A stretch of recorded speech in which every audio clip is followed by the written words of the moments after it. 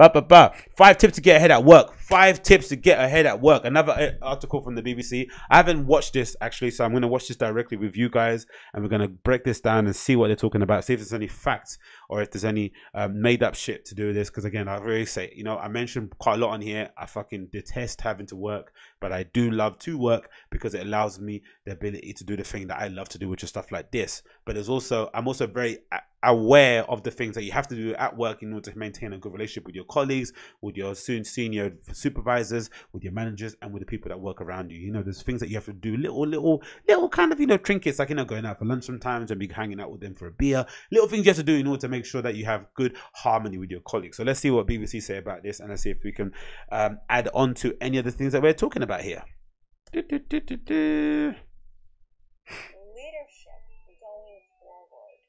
Only going to be great if women are at 50%. Oh, is this sort of like one of those women? Oh, it's a women thing. Okay, women. Okay, so it's about women mostly, but let's see if we can get anything from it. I work all over the world. Here I'm going to talk about 5 of those behaviors that most commonly get in women's ways.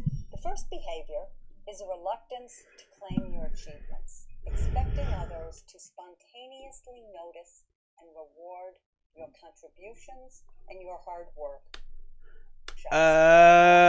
I wouldn't say that's specifically. I wouldn't say the inability to speak up to the things that you've done is necessarily a woman thing. I think that's for most people. Most people are quite, especially British people, we're quite shy. Americans is different. I think I've told this story a few times, but I'll tell it on here. But when I first went to New York for my first kind of boys trip, which was maybe early 2000s, maybe 2002, 2003, maybe around then. Went to New York for my first kind of, you know, boys trip that you do with all your friends and shit. It was like 15 of us, like it's a completely crazy, insane journey. But one thing I remember taking back from it was that American confidence, right? That American ego that we don't have here. We're a bit more, we're a bit proper, we're a little bit, we're polite, we're very reserved and all that shit. But Americans are the complete opposite of us, right? Very, very bombastic, very loud and in your face in a good way, and also very proud of the stuff they've done. So whenever we'd go to like a sceney kind of event, I think we went to like a 10 Deep party. We went to some other kind of, some other gallery stuff. But the stuff that we go to here in the UK, right? You go to an art exhibition, you go to a store release party for a capture collection they're doing, you know, the standard streetwear culture sort of stuff. We went to one, and one thing I remember was a random guy or girl instantly, within 5 minutes of me meeting them and talking to them, giving me their pitch, right? I am so-and-so, I'm from this place, I'm currently doing this, I have an agency, I have a brand, I currently sing, I'm a DJ, what do you do? Quickly looking to see who can, and not in a kind of douchey LA way where they want to extract value, but more so as in like, this is what I can do. If you've got something for me and that you want me to do, let me know, here's my card. As in the LA way, it's a bit more like you scratch my back, I scratch yours, right? In LA, if the person comes up to you and tells you they're a comedian and you have nothing to do in the entertainment industry, they're going to quickly find a way to kind of get out of the conversation. In New York, they're just going to tell you what they do, so that in the hope that you can kind of put them on.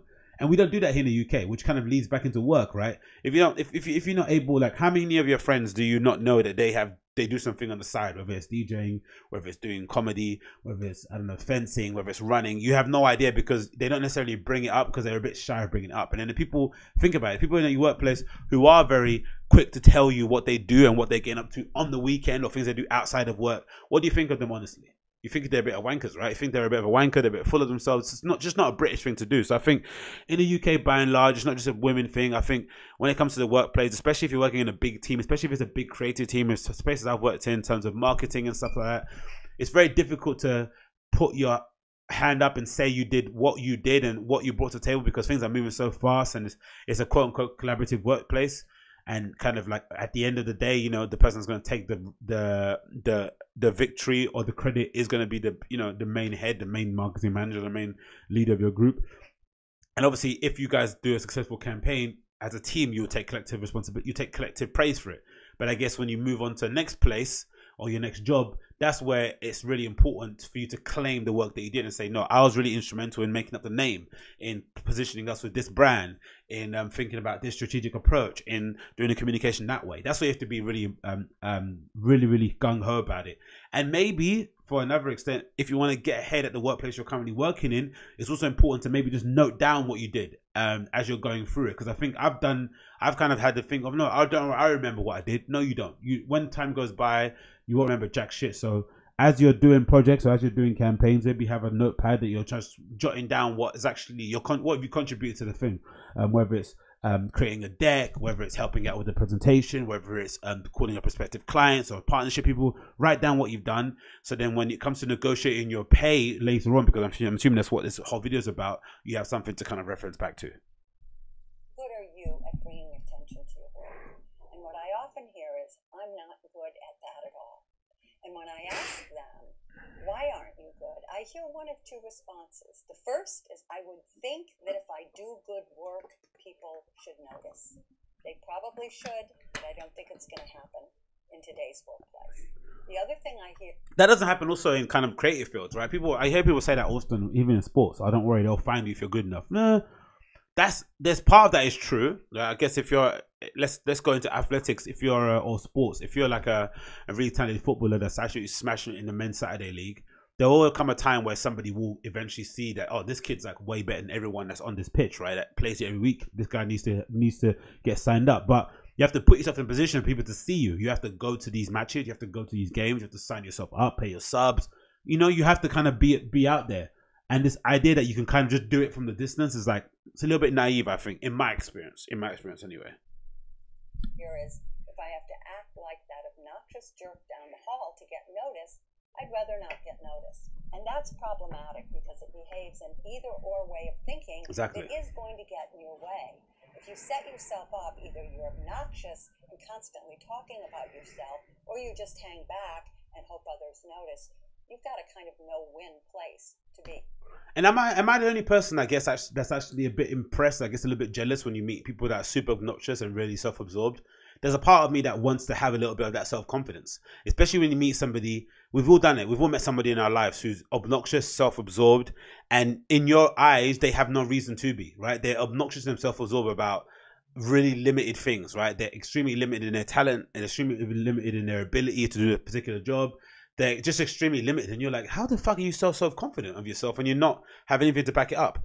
But then I get, whenever I think that, it's automatically switches into like, wow, man, I'm envious of that. I wish I could have that kind of, I wish I could look at myself that way. And I guess for the most creative people, for the people that are most, who probably have the most potential, there is part of you that is quite self-loathing in general.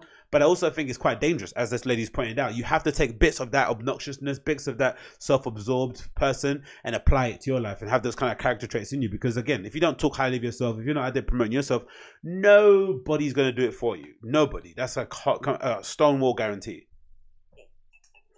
For example, you might identify, I think that my boss doesn't really understand how well connected I am in this organization. So I think what I'm going to do is once a week, I'm going to shoot him a quick email that just summarizes the main people that I've managed to talk to that week. I have seen this be remarkably successful for women. Really? That sounds a bit like shit advice. The second behavior is the disease to please. That is hoping and wanting everyone to think you are a wonderful and always nice person. Now, this is a typical behavior that can be very helpful early in your career, but can really get in your way as you seek to rise. Why is that true?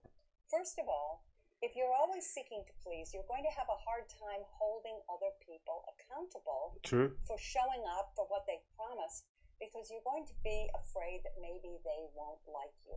And I can attest to this, right? That to please. I think I started off a bit skeptical, but I can attest to that. When I was working in a resale store and I managed to work my way up to be a supervisor and kind of help out the management team, which, I probably had no right to do, but they probably saw something in me that I didn't see in myself, which is fucking amazing.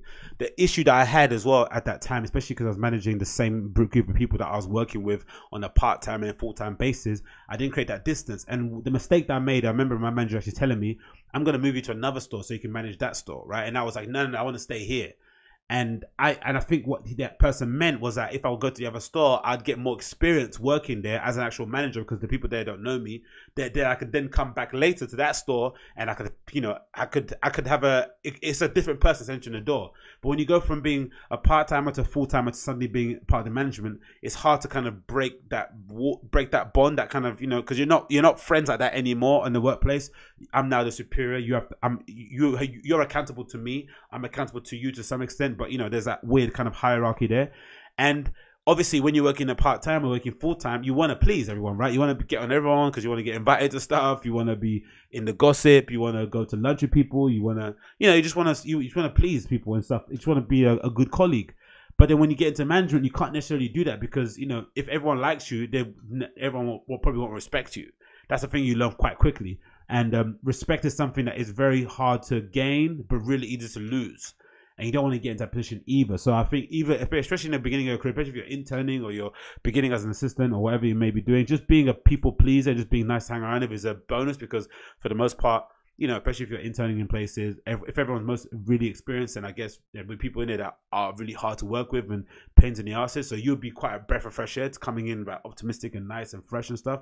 But once you work your way up the ranks and you start, you know, getting some seniority, start getting some responsibility, start taking some start taking some responsibility in budgets and all that stuff and meetings and plans and stuff, you have to break away from that people pleasing thing and just get back to doing the job and actually leading by example in that regard. And it's really hard to do, honestly. I don't envy it whatsoever. It's probably the hardest part of any kind of job, that kind of leadership element. And it's a part of the job that people don't really understand when they're working in places. They're kind of usually like, oh, the manager doesn't do anything. What he's doing, just sitting on his laptop. But honestly, that stress of having to deal with people, you know, essentially you're putting out fires every single day. You're the first line defense if something goes wrong with somebody's life or work. It's very, very stressful, I would say, in that regard. You're going to have a hard time saying no to things and end up saying yes too often. And you're going to let people who will take advantage violate your own boundaries and waste a lot of time.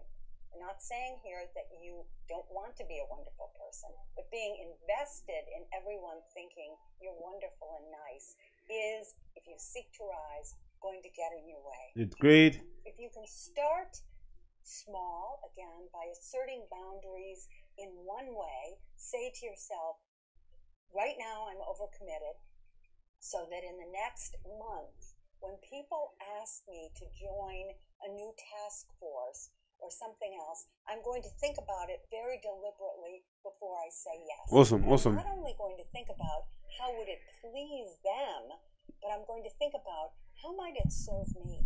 Is this really in my best interests? That's a really good tip. But anyway, there's loads on there. I'm not gonna go through the whole thing. It's gonna be loads to sit down, but I'll link it in the show notes for you to check it out. It's I think it's 5 habits that hold women back at work. But I guess you can apply it to all people, to all sexes, not specifically for women. I think these are things that we all kind of suffer from in the workplace. You know, it's kind of a testing environment. But I really recommend you check it out. Some really good advice there, some problems, and then some actionable steps you can take towards it. Really nice bite-sized info from the BBC once again. So check that out.